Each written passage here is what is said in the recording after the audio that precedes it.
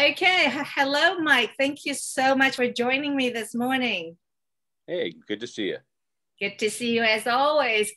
I remember you remember the first time you saw me? I remember the first time I saw you. It's a So, long I don't want to go back how long ago it was, but it hey, was a while back. as long as we remember it, that's okay. Yeah, I was coming from Hong Kong to right. Bollettieri. And all the coaches at Bollettieri at the time, I'm sure still is, they're so intense, right? And I was never in a group, settings. I was always individual training with my dad. And then I arrived in Florida, everybody is like serious, and I barely spoke English. And then I was like, but I saw this one person, I'm like, he's smiling. I'm like, oh yeah, I'm going to that person. That was the first memory of Wow. you that I remember. It was like you were always a smiley coach, made it more welcoming. Yeah. Speaking of that, though, I gotta bring up the passing of Steve Owens last week, which was really sad. Of the group of guys, he was a special guy that was in our group of coaches back then, and yeah, really really surprising and saddening to hear that this last week. But Yeah, you know what? You're right. Of the family, the Bollettieri family that we are, I think he's the first, right, in our group that's group who yeah. passes Well, on. Mike Henderson passed away last year also. Um, and Oh, Mike and Anderson. I don't remember Mike. I don't know. Mike did a lot more of the physical conditioning stuff Okay. with the group, but yeah, he was the first one that died suddenly last year, and then Steve this year. So those are That's a kind of hit. shows our age a little bit, but they're both special guys and will Yeah. be missed for sure. For sure, for sure.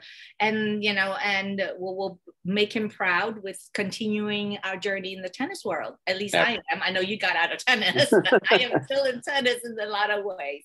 Yeah, So how long were you the head coach at University of Tennessee? I was at Tennessee 30 years. I was at Arkansas for a year, and I was at Kentucky for a few years before that. And then I was at Bollettieri's before that. So about a 40-year career. So 40-year career. Okay. So I bet you like the most memorable and fun ride is with the women's team. oh wait, I've Am actually I had a putting you on the spot? no. I mean, I had a lot of great times. I mean, really did. Over those years, you have the highs and the lows. As you've been away from it more, you seem to remember all the highs a lot more than you do the lows. Or at least I try to remember the highs a lot more than the lows. But you get everything, and dealing with. I was a men's coach for a year out of those 33 or 34 years in college coaching, and I dealt with a lot of females and guys when I was at Bollettieri's.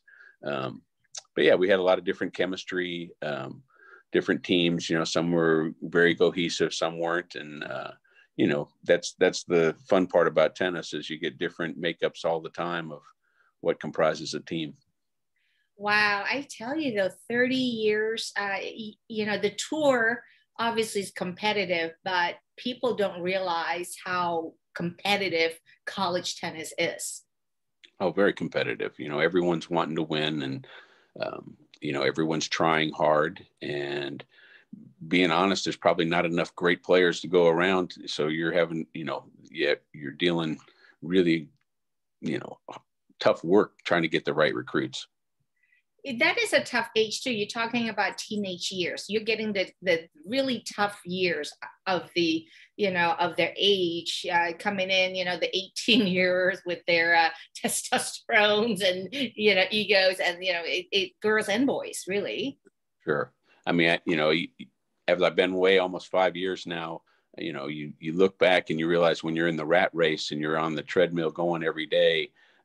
It's nice to be able to sit back and watch. I go to the matches now here at Tennessee and watch the girls and the guys play. And, it's really relaxed and I enjoy watching them compete. But, I get to go home and I don't have to grab a bottle of Tums or Maalox or anything when I'm done.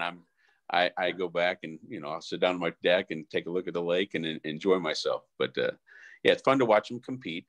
But, there is a lot of stress. And I think the coaches, when you're in it, don't realize how stressful it is until you're done. And then you can look back and once your body has that big exhale and you can really relax and kind of take a real good look at it and have a good perspective.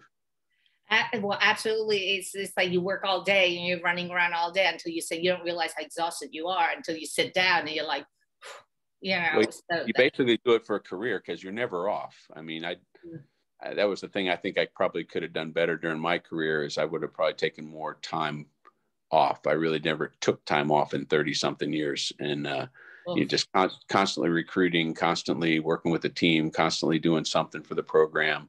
And then, it probably wasn't healthy and you're probably better off taking some breaks in there and not pushing so hard. But it's easy to see that now than it was when I was doing it. Well, for sure. However, your knowledge helps to the audience, they're listening. Maybe at some point they want to be a college coach, what to do. But that's also true in life itself, anyways. When you have another profession now, right? We tend to we're the go-getters, right? We just go, go, go, go. But I'm sure what you think, your knowledge with experience now would do differently in college tennis will probably apply to your profession now. Oh yeah.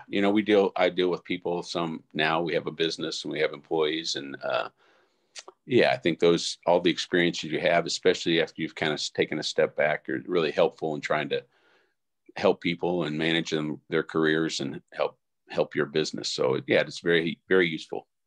I was going to ask you, like, what would you have done differently in your coaching career? Was that the only thing? Oh gosh, you could always hindsight's 2020, but no, I don't think I'd change too much. I mean, you're dealt a hand a lot of times where you are at school and what administration you have and how much support you're getting. So you're trying to push the envelope all the time and you're your own toughest critic. But I mean, trying to find the right people to fit in your program because there's all different kinds. I've learned a lot actually over the last 10, 15 years, watching my nephews go through the college tennis process. And both of them have, neither one were ever going to be a professional tennis player. One played on a national championship caliber team. The other one didn't. One's become a doctor. He graduates this next month and, listen to his perspective on what he really wanted to get out of college was interesting versus what the other one who played on the championship team, he's, trying to become a doctor is a tough road. And, he spent all his time studying and doing that. And he kind of wishes sometimes he wasn't on as competitive a team as he was because he could have spent more time with his studies. So that's, you learn those things. And when you're in there grinding as a coach, you want to get the maximum out of every player you have on your team all the time. And some of those kids, who are striving to be doctors or whatever, it's hard. That's a full-time or more than a full-time job in itself. So, learn how to deal with that is important. And you don't learn that until later. Yeah, the balance act, isn't it? A student athlete, and then what major are you taking? Right. That has a lot to do with it.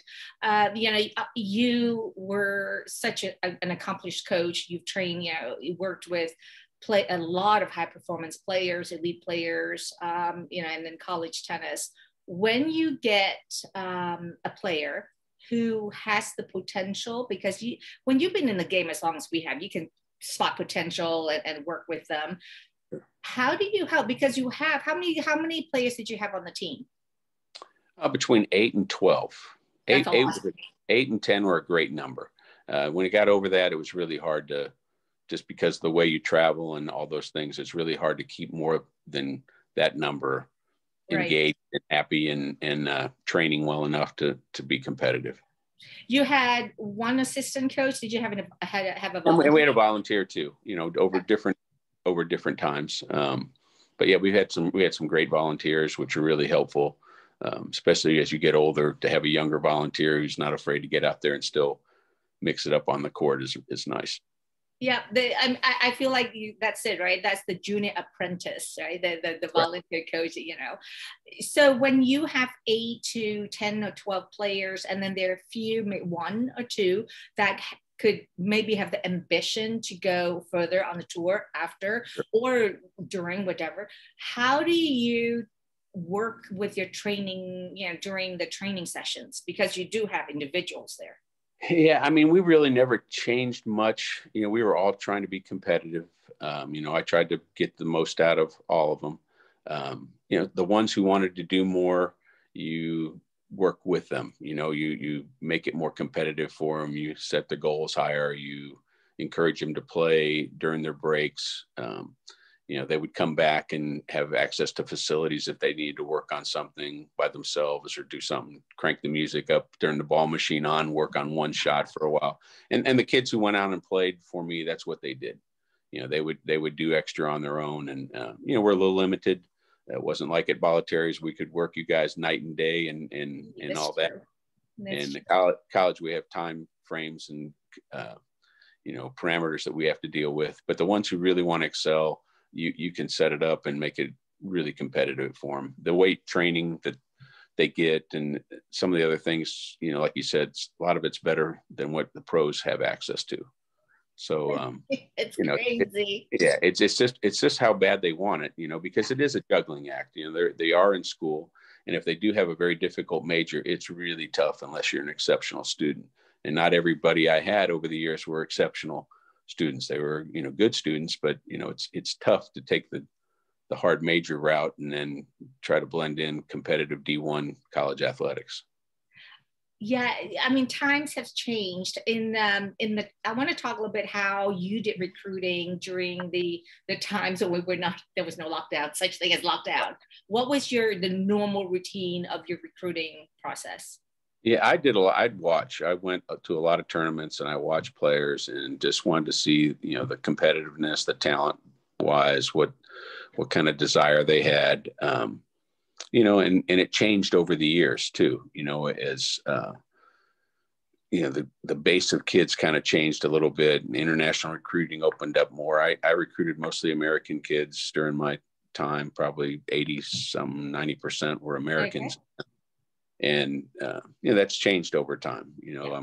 I watched our team, Tennessee's team the other day, and it's probably almost reverse than that, so it's probably 20% American and 80% international on their team now. But, that changed things too, because now you're traveling overseas.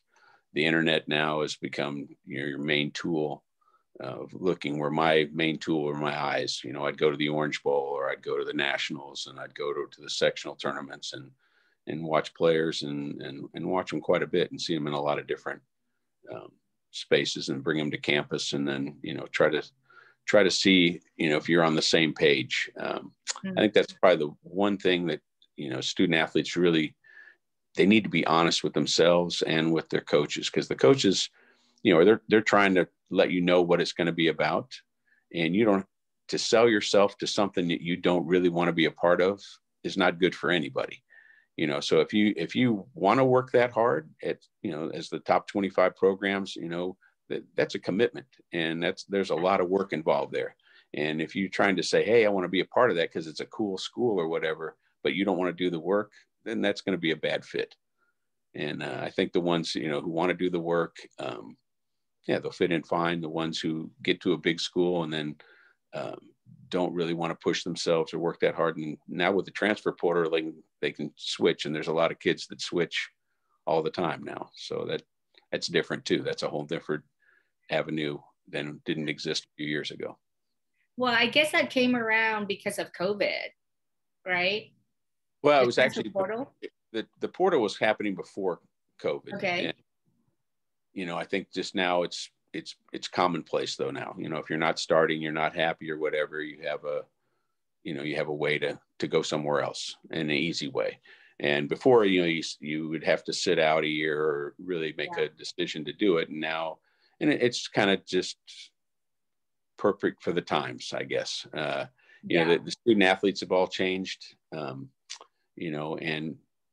kids now are great kids. They're just different kids, and the makeup, what makes up the current athlete is different than what it made up your group. And it's different than the kids that were 10 years after you and 10 years after that. And the group now is totally different. Parents are different. And, just the way they were brought up are different. So, I think the new modern coach is a lot more social media savvy than coaches like myself. They're a lot, the modern one can deal with the millennial children and parents. And I probably wasn't very good at doing that, the last few years. And I wasn't designed to to coddle and do some of the things that you have to do now to be successful.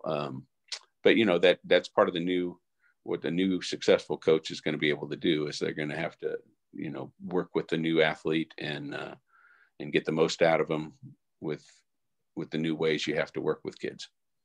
Yeah, I'm 50-50 on that portal thing, because to me there's a lot of there's a learning curve for a student athlete to go to college, let's say 4 years, right? It's just like any relationship, right? The first year, I call it the honeymoon. Everything is great. The student athlete is fresh. It's new environment away from home. They're all jazz, and the coach, I got a new, prospect, just impressive player. And then the second year, that's when okay, honeymoon phase is over. Now let's go reality. And I just think with this portal, if you don't give it time, because ultimately everyone goes through challenges, player, coach, anything. And with that portal sitting there, oh, I'm not happy. So they go, they go in this portal, they go somewhere else, but then they're bringing the same challenges with them. So, there's good and bad in there, when it's a learning curve, learn through, especially for youngsters, like coaches like you've been there 30 years, you know how to handle every situation because you've dealt with so many of them. But for these kids, they have to learn to deal with the challenges. Well, I think it makes coaches' biggest job roster management, because you don't ever know who's going to be there at the end of the year. The kids who aren't making the starting lineup are probably not going to want to stick around if they're competitive at all, because they're going to want to play. I understand that totally, but the ones that you have a little disagreement with, or you push too hard or whatever, it's an easy way for them to get out and go somewhere else. Yeah. And that's fine. But, old school 20 years ago, they would have had to overcome and learn how to deal with that problem. Right. And there's some good things to the portal, because if you're in a bad situation for you, like I said, if you maybe went to a place thinking it was one thing and it's totally the other, or if you went there and thought, well, I can deal with it, I know it's going to be tough, but then it's really tough and it's tougher than what you want, then, you should be able to find a new place, because there's all different levels, of competitiveness and how hard they're working all up and down the spectrum. So, yeah, I mean, for coaches, the roster management thing is tough. I know I watch basketball. I mean, you're having to re-recruit your team all the time. So you're spending a lot of time doing that. And then, then if you don't, you're out in the portal trying to find players to replace them with. And it's just it's a whole nother thing that's added to a coach's plate. And as for an athlete, it gives you a kind of an easy way out to go somewhere else. But like you said, they still take the problems with them, and they don't always fix just because you switched homes. Exactly. And I want to touch base a little bit, because I speak a lot with the players I work with. They all get really nervous and can't play when there's a school they're interested in, and then they know the coach is coming to watch them. And there was one year, this girl, she would serve, and the serve would bounce on her side. That's how nervous she got. And she was like, oh my God, they're never gonna give me a scholarship. Give me your feedback on that. Well, I've got a couple of good stories for that. I mean, two of my favorite players that I ever had here at Tennessee, neither one of them really performed well when I was out watching. I could tell that they had a lot of talent, and they had a lot of heart, and they were good fighters and all that. And I'm not going to use their names because I don't want to embarrass them, but they were, one of them I didn't see ever win a match actually until she came to school, and she became one of the better players we ever had here, and played for quite a while on the tour afterwards. But yeah, just got nervous, got tight and stuff, and trying to overperform, and that never works real well. And the other one, just had all the eyes on her, had a lot of interest from a lot of coaches, and just couldn't make it happen under the lights of the camera, and but ended up becoming a great player too, and just needed to.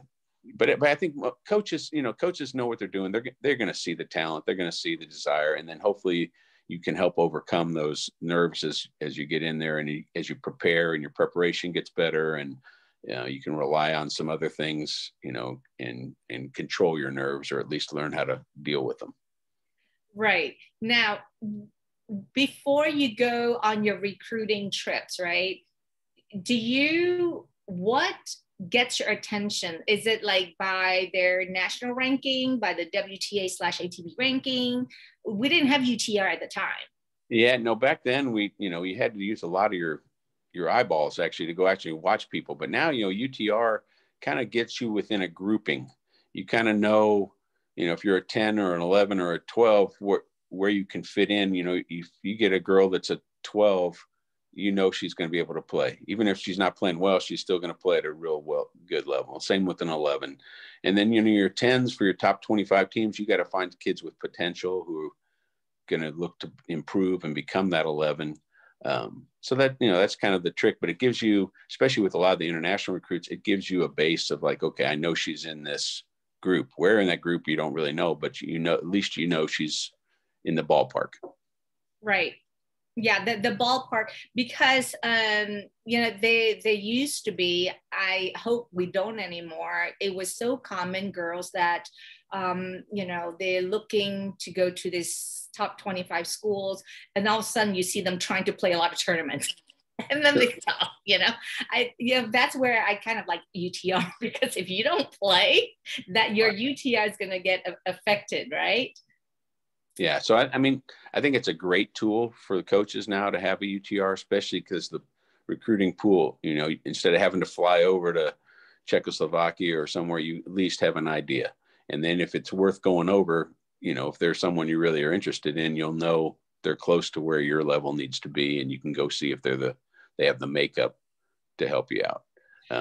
Yeah, because that will save, like you said, it will save a lot of coaches, trip, because you're like being okay that UTR is in the range I'm looking for, right? Because then you fly and look at the player, and then because it's not just their talent or competitive ability, but you also want to see if they're a team player, right?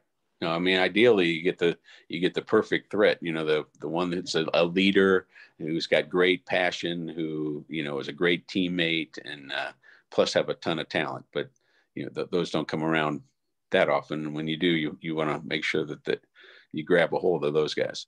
Yep. Like all the top 50 schools will go after this one. Yeah. You're recruiting yeah. against everybody that you can't recruit against. That's always the case. Right. So you're tuning in, you're living in, where are you? I'm in Knoxville. I lived in Charleston for about a year after I was done. And then I moved back here, and, like I said, we've got projects galore here. We're found a little place on the lake and are just going nonstop fixing everything up. You're definitely not bored. That's what I'm hearing. Bored is not what I am. I'm enjoying myself. No, you are not. So I'm in Toronto. We moved here in 2015. And right now, like 2 days ago, we were put back into a lockdown. I don't even know what they call it now. They call it all sorts of shutdown, lockdown, emergency, whatever it is. It's still a lockdown to me. This is like the third time where in the US, Americans will never feel it, because all there's this COVID still, and the vaccine, right? But right. You're functional over there. You're functional. Well, in Toronto, in Ontario, in Canada, the clubs are not allowed to have programs. Wow. Right. Luckily, in some parts of Canada, Toronto, weather-wise is bearable to play outside. So there are some nets outside at the public parks and outdoor facilities. In the west, the Midwest coast of Alberta, it's still too cold and there are no nets. So depending on where you are, right? But wherever you are in Canada right now, there are no programs. So tennis is super restricted. It's been happening since December. So we have not, I know the club that I'm at, that Eve, my husband, he's the director at, they've been locked down since December. Wow. And open for 1 week, closed down again, open for like 4 days, I think. And so now is another news. So my question to you is, and we've not had a tournament in Canada. Right. Not one tournament. So obviously, with the no competition in Canada, it affects the UTR tremendously. Sure. With that in mind, back with the first lockdown back March last year, So my husband and another tennis director, they formed this next tennis gen. It's a league with UTR rank points involved, mm-hmm. college format, co-ed. So yeah, so it's fantastic. So how they have teams. I was a coach in one of the team. So that's as close as I get into a college coach, a team. No, coach. no. You're a mother of 2 college players, so that gets you even closer. Yes, and of course, yeah, I went to UCLA, so I had a little, of course, years ago, right? So I had a little bit of an idea of the college format, and so they got this league going. They talked to UTR, was able to give awarded points, and it's co-ed, which is really fun. Right. So because the whole idea is to provide opportunities for a 9 playing a higher or getting the competition, really to keep competition alive. Right. How valuable do you think a project like that for college coaches? It keeps them playing, because I think that's the hardest thing we're at. Like you said, I've been vaccinated now for a month and a half or 2 months. I've had our second vaccine already. So, we're out and about, and in my brother's club, I don't know if you remember Scott or not, but he's still running a club here in Knoxville. The one with that hill that you can't get up. Yeah, that's right. You know it well. So that's his place. Yeah, and but they're programming, they're running tournaments, and they're doing stuff here. He's still working with kids. They were locked down for a while last year for a few months, and then as summer kind of came on, they've opened up a little bit, and there's a lot of activity going on. Actually, clubs are pretty busy because it's great avenue for people to get exercise and stuff during COVID, and so that's been good, and we've got it going here. I know on the college end, it's tough because the coaches can't go out and see the kids, and they've been locked down for a while. So how this is all going to play out over the next year or two is, these kids that are in school have been in school for 5 or 6 years now. They're the 5th year and 6th year seniors, which means there's little room for freshmen coming in. There's a lot less opportunities, so how that's going to kind of transition, I'm not so sure. And then, how much aid is available is probably limited, at least for the next year or so. So I don't know how they're going to handle that so much. I know they're all hoping, my friends that are still working, that they can't wait to get back out there and see some kids again and try to do it. But I also know they have limited opportunities because they have a lot of kids that are staying and taking advantage of that extra year. So that it's tough for the incoming kids coming up in high school right now, because I think all the high school kids I know, it's different sports besides tennis, softball, soccer, all those kind of things, recruiting's been tough. They hadn't even taken ACT, tests or anything like that over the last year. It's just a different world, and everyone's having to adapt. Wow. Well, that's a thing, because Canada, even though we are neighbors to the US, we are considered international, and the cost to recruit an international is higher than when you have in-state players, correct? Well, a lot easier access to go up and see someone who's a half hour away versus 10 hours away. Correct. And then especially right now, because, you just can't travel freely anyway. So, international travel is real limited. We didn't go anywhere for 14 months, and then went on our first trip, a few weeks ago after our vaccinations. We felt a little safer traveling. But I know for a college coach who's not able to travel, it'll be interesting to see when they lift that recruiting kind of mandate that they have, that they can't get out, and hopefully they'll be able to get out and start seeing kids again and get back in the normal flow. I don't know if you remember this, on average, how many emails were you getting a day, a week, for kids wanting to come? Yeah, gosh, quite a few. But it's how many of them were kids that you would fit in your program. Probably not as many. Some of the top 5 or 10 schools, or especially some of the really good academic institutions, are probably getting hundreds of emails a week. And I don't know how they deal with them. You try to respond to everybody, but not everyone's going to get a great letter back when you're doing that many. But yeah, there's a lot of emails. But if we ever got an email from someone who fit in our profile, would be able to compete there, I'd certainly take a real good look at them for sure. Okay, so this is a fun one. Obviously, there's so many kids wanting to go to college every year, with a scholarship, let's say tennis, right? But what type of email, what type of videos, get your attention? Wow. Somebody's pretty much, like you said, if you're getting quite a few, you want something that's fairly much to the point. So you don't need a lot of fluff in there. You need to know their UTR, good wins that they had, rankings. I mean, it's all at your access nowadays as a coach anymore. But something to make me look you up. Give me that information. If you're telling me you're a UTR that's 11 and I'm at a top 25 school, I'm going to probably take a look and see what else I need to know. And then, what your desires are, what you're looking for, give them good contact information. What's the best way to reach you?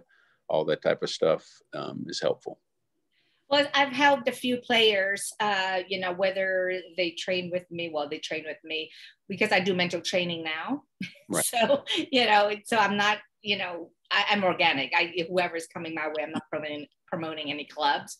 So when they come to me for help, the juniors, and of course we talk about college a lot. So how I advise them is, when they do a profile video, correct me if I'm wrong, before we go there, I would say, okay, in the States, do we still have the blue chip thing going on in the States or no? They do. They do. Tennis recruiting still's out there. Yeah. Okay. So I was trying to, because we don't have the blue chip thingy here in right. Canada, right? So I was trying to explain to them, if you're not the blue chip players, you fall into a large pool, right? So if you're not the superstars group, you fall into that big group. And you cannot do the same of what everybody does, because then it's going to get lost in this pond of right. like 1,000 players, right? If you're the mediocre-ish UTR or level. So my advice to them is like, look, when you do a profile video, the don'ts and the do's. Don't just say your name, where you graduate, and that you're looking for a scholarship. Of course, everyone is looking for a scholarship, but do introduce yourself. Mind you, go with the idea that the coach gets to know you. You're watching a movie. Give them a summary. Give somebody a summary. What your character is like, what your strengths are. Don't be afraid to talk about your weaknesses, because it's real. You cannot be a perfect, because perfection doesn't exist. So it may be like, I'm really strong. My style of game is aggressive baseliner. I have a great wide serve and followed by forehand. However, emotionally, I get a little sucked in. Everybody understands that, right? So, but I'm working on getting emotionally, stronger, more resilient. I'm working with Patricia. No, I'm kidding. So it's like, now the coach is seeing somebody real, is getting a feel. I really love playing on the do side in the doubles. Now it gives him more detail to the coach. Okay, doubles, it gives the coach a vision. And then on the videos, I'm like, don't stick these boring 2 minutes cross court serves, volleys. I'm like, no, if you have a doubles video, put a doubles video in there, because that is the first thing that comes to mind. It's a very important part of college tennis. A snippet, no more than 30 seconds. Another snippet of like some points. Okay, if you want to throw in how great you look in drills, fine, put one in there, and then put a full match. If the coach, after the 3 snippets, wants to see how you deal with a full match, by all means, put the full match on. So that's the kind of advice I'm giving to them. Spot on or wrong? No, I think it's great advice. And again, there's so many different levels in college tennis. So the schools that don't have the big budgets, those kind of videos right there are going to pay dividends, because you're going to get, if you're in that pool of players and you're not the blue chip or the 5-star recruit who people are seeking out, that's, and those are limited. So we'll say I've got 100 people in the country or the world that I can recruit that can actually play on our team. That really limits my pool. So if I'm getting letters from the other 3,000 kids that probably won't make my lineup, I can't spend a lot of time with those, because I'm going to try to spend my time trying to work with the top 100 that can play. But there's so many schools out there that those other 3,000 will fit into and fit in nicely. And that's going to help those coaches, because they don't have the budget to come see you or meet you. And they're going to have to, give them reason to call you. And that sounds like your video would give you a reason. Hey, this neat kid, this is a great student athlete. The kid will fit in great in our program. Let me write him a letter or give him a call. And the second, of course, like you said earlier, I have 2 kids at OSU now. So that, and I'm sure throughout your coaching career in college, there are some girls maybe was better suited at another school. Sure. What would your advice be to parents and players, student athletes, what should they be looking at to be the best match? Of course, we never know until you get there, but would be a good idea to look at. Yeah, like I've talked to you before, I think being honest, is really important, because I've had a lot of kids over the years who want to play at a big time program, want to be a part of that, but I think they want to be a part of the show and not actually be a part of what it takes, because to be a part of that is really hard work. And, it's a level of dedication that not everyone has. And I understand that. But if you're going to tell the coach, yeah, that's me, I'm the get up early, work late kind of person, and I've got it, because, especially now, I think college recruiting has become so much about, just tennis in general, and any sport for that matter, it's about recruiting. Yeah. Because in my early days, I could take players and work with them and push them hard enough to be good enough to play at our place. But it took a lot of pushing and a lot of hard work. And nowadays, it's very difficult to push the athletes that hard. And so because you can't, they might not be good enough to play at your place if they're just coming in there and resting on their laurels or just letting their talent take over. It's probably not enough. So, makes your recruiting pool even a little bit smaller, but the kid's probably gonna be happier if they're honest and like, look, I'm going to fit in at this mid-major and I'm going to be able to play, and I'm not going to get pushed to death, but I can still compete and have a great time and be a part of this program. Or I go to the D1 major program, coach is on me every day because my best is probably not quite good enough. And so they're on me every day about getting better, and it's too stressful for me. Well, go to the mid-major and be a star. Yeah. and be somebody, and you'll have a great time. Instead of being the one that, if there's to have that wanting to be great.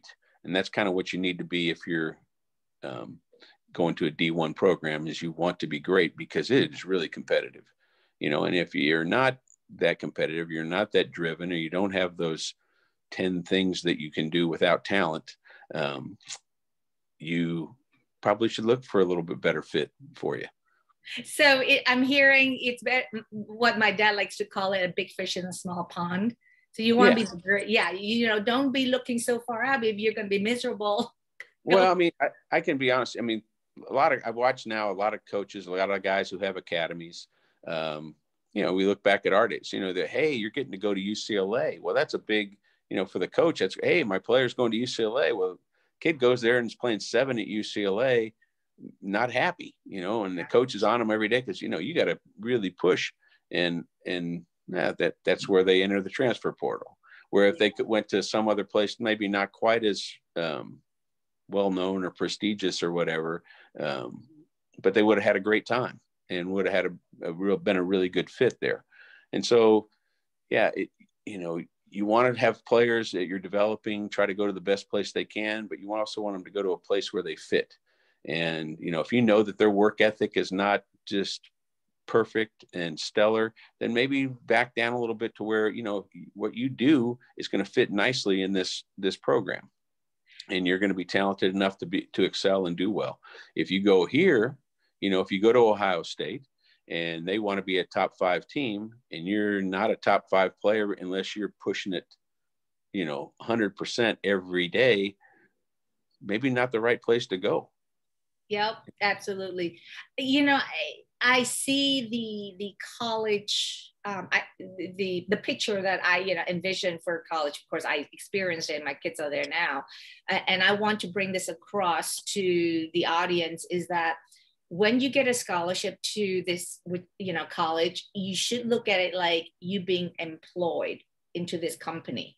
And you have to have a good representation. You have to be able to go in to work every single day and bring your absolute best. And it's like a job they're going into. And I feel like a lot of the youngsters that, oh, I got a scholarship, and then go in, just like you said, if they're not used to to be worked at really hard when they're younger, and they go get a scholarship to go there, and it's like, oh my gosh, it's like, they're shocked. And then the coach gets hard. The coach is like your boss. It's like, you got to, the coach has to perform, the coach, because he has, the team, the recruiting team, and then you need to perform, because it's like it's a rotation, right? It's like for and that's also when the performances come in, and that is sponsorship we're talking about. Yeah, I mean, I think the whole thing when it comes down to it is you're trying to find that great fit, the one that works for you both socially, academically, and athletically. And sometimes surrounding influences of you think that you should be someplace maybe that you might not need to be, and I don't know if it's coaches or parents or whatever, but that prestige factor, it runs high. I mean, I think tennis is a really, we just went through all that recruiting scandal the last year of all that going on, but that's true because people want their kids to go to those prestigious schools. There's so many great places to go to school, and to go to one of those places, and you're expected to perform athletically, you need to perform. And I mean, it's hard work, and it's a lot of dedication, and not everyone's cut out to push themselves quite that far, especially right now. And I think, being honest with yourself. How hard do I want to work? There's some kids who want to push themselves and be great. I think that was when your group, when you came to the academy, if you looked around, you might have saw my smiling face, but you also saw 30 other girls who all wanted the same thing you did, and I think that was excellent back then, because every court I went on with every, bunch of students, everyone was trying to be great, and your work ethic was, amazing. So like when I went to college and all of a sudden I'd get a couple of players who didn't have that, I was like frustrating. You're like, gosh, where are the Patricias and the, Jenny Purdy's and the Marianne Wardells and all those girls, who wanted it every day. And, Ann Gross, those kids are hard to find. And, especially when I got spoiled early, because I had everywhere I looked, everyone wanted it so bad, and then you go to college and not everyone was quite in that same, they all weren't trying to get to the top, and we're content. And so they're not hungry enough. Yeah. I mean, so, you guys were all hungry, and then you go into a college environment, and like you said, maybe you have 1 or 2 girls on the team that are really hungry, and the other 6 are real good contributors, but you're like, hey, come on for some extra practice, or that's not, that doesn't fit in their schedule. So I remember, it's funny you said that, because I remember back, I go to school because we had to work so hard, at Bollettieri. And my first year at school was like, I was getting frustrated because it was easy. Right. Like the training was not the same. And I was getting frustrated like you. I was like, wait, we didn't do enough of this. We didn't do enough. We got to do more, But it's funny how we get so conditioned in a certain way. And then, we bring it to our environment. And I really hope the audience, the young audience looking for to go to school, get all the tips and live it. There you have great tips in there. It's not just about talent, it's the competition, team player. be honest. Most and foremost, the most important thing is be honest with yourself, and then go in and go to, don't go for prestige. Go for a line where it fits you. The middle is okay. Be a big fish in a small pond. Yeah, absolutely. Well, Fantastic. thank you. That Thank is you. first class chat. Always a pleasure. I'm gonna have to come visit you soon. Yeah, you come down when you get your knees done. Yeah, I know. Can you just call my orthopedic, like, hey, she gets to, she needs to get her knees done. You got both knees done. Yeah, yeah. Get them done, and get down here. I'd love to come watch your kids play up there in Columbus sometime. So hopefully we'll yes. travel, and by next year I can come watch. By next year? What do you mean? Well, when COVID, when they let more fans in and stuff, I can't wait. Oh, true. I forgot about that. Yes. Yeah, I know. I keep forgetting about these things. Well, Mike, take care of the knees. Take care of your. Best of luck with your project, and we will meet up in Columbus. Sounds good. Talk to you Thank later. you. Okay. Bye. Have a good day. Bye. Bye-bye.